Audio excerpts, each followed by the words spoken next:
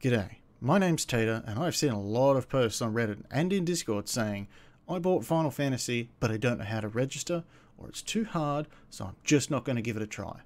Now, yes, I understand how convoluted the whole process may be, and how much they don't explain certain things. So what I'm going to do with this video is show you exactly how to register your game, your version of Final Fantasy XIV. So, let's get into it. Okay, so, first thing you notice, I'm on the Square Enix website. I am on their website for the free trial. So if you want to give the free trial a crack, here's how you start it up from their side. Now, bearing in mind, you've got this version of the free trial, and at the same time, you've also got the Steam version of the free trial. Now, here's where it becomes important. If you start the Steam trial, you must only purchase your versions through Steam. If you start the Square Enix version, you can only purchase through Square Enix. So, first things first, you'll be on this screen.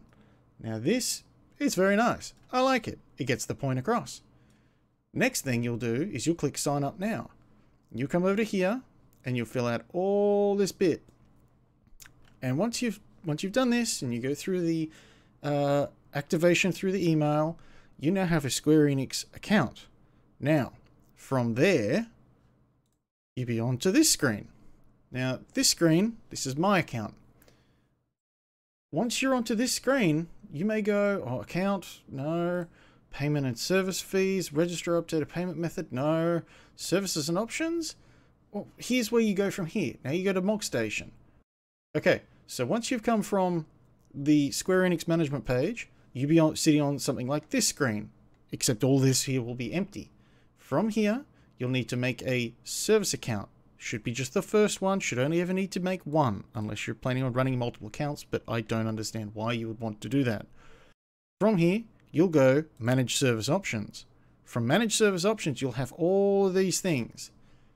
You'll then come down here to Register Code. You'll then input the CD, quote unquote, the CD key that they sent you, or that you have. Now, if you go through Steam, Manage CD Keys, you'll have all of these keys here to slap in.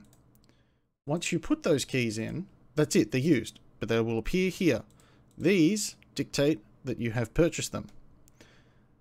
Their website, this page, the Mog Station, does not show you which version you are running, so that is on you to remember. Personally, I run Steam, so everything I do is through Steam, except for registering the codes.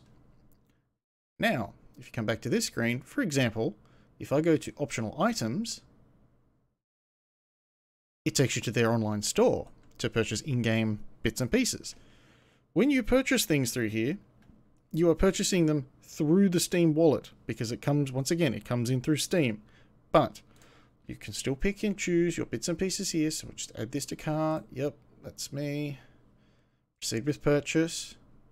To my character, yes. I know. Select payment method. Agree and continue. I then log in again.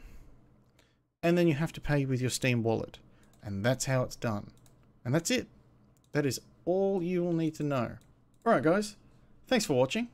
Hopefully this was helpful to somebody. And if it's not, oh well. If it is, slap me a like. Or even subscribe. I stream on YouTube, as I have ceased streaming over on Twitch. So every like and subscription helps me out.